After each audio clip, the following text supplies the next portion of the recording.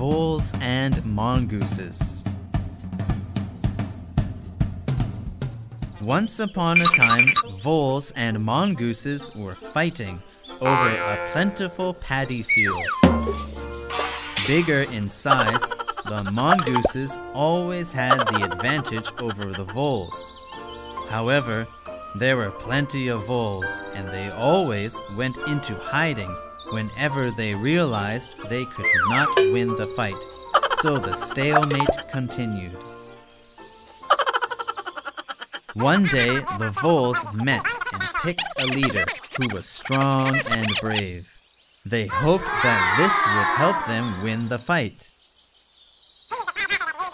One vole was named Army Leader, and in order to strike fear into his enemies, he wore a crown made from a horn of a cow and wore steel armor. To the other voles, the leader looked rather formidable. In the next fight, the voles were again defeated by the mongooses and rushed back into their holes as usual. However, the leader vole could not run fast enough due to the weight of its armor and crown. Finally, the leader vole was surrounded by the mongooses and beaten to death.